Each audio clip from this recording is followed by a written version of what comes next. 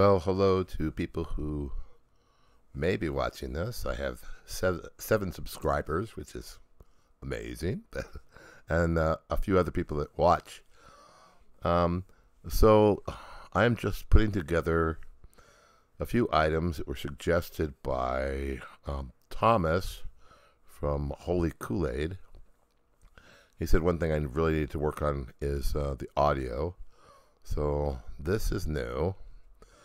And there's an arm over here that's new. So thank you very much, Thomas. Hopefully it sounds better.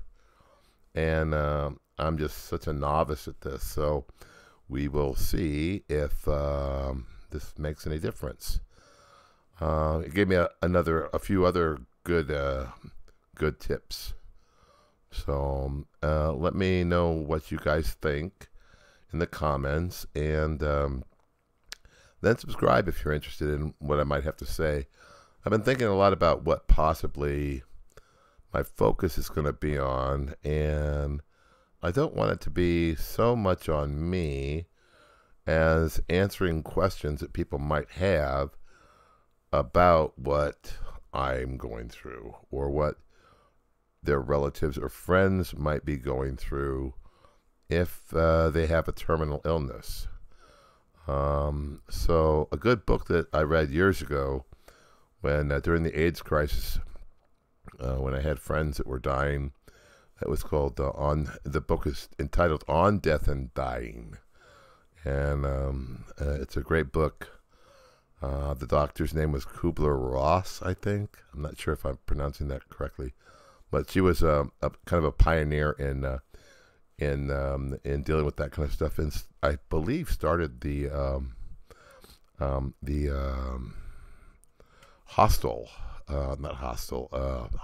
hospice. No, that's not right either. I can't remember now. Where people go to die. For some reason, that has just, I've lost it out of my head, which happens all the time now. So, and I don't think I need these on because so I don't know why I have them on. But just to let you know, last night was just awful for me. I don't know if it was because of the dust in here, but boy, it was tough to wake up this morning, and it was very uncomfortable. So, and as you can probably tell, that's not the cat meowing, that's me wheezing. So I've got a couple of other items that I'm going to add to the microphone: a windscreen, and one of those pop things, so it doesn't, so I'm not popping at you so much. Anyway, if you have any questions for me, write it in the comments section, and I'll try to get on every day or so and answer questions that people might have about what it's like to be an atheist, what it's like to be facing your own death, and we'll go on a journey. Maybe, I don't know, and maybe nobody will see this but my family, which is fine.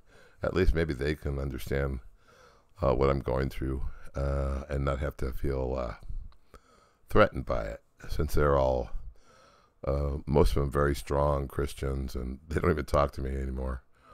But the one sister I do have that lives close, it does talk to me, and she's a great help. So, and I've got friends. My neighbors are great here, so they're very caring people, and they're not churchgoers either. So that's kind of how it is. I want to say something to one of the other YouTubers that I've been watching lately, and that's Seth and his wife Natalie. He just lost another one of their pets in like 2 weeks, and I'm so sorry, man. That's tough. And anyway, so I'm going to put a couple of links in this underneath in the comments section about how you can find Holy Kool-Aid, his site, which is one of the ones I really enjoy, and Seth's site, and I can't remember the name of his YouTube channel. I need to write this stuff down or go through it before I get on and start taping. Anyway, make sure you subscribe. And I don't know, you'll see the subscribe button. And if you're interested, and let other people know about the channel if you're interested. So until the next time, thanks. Have a good night.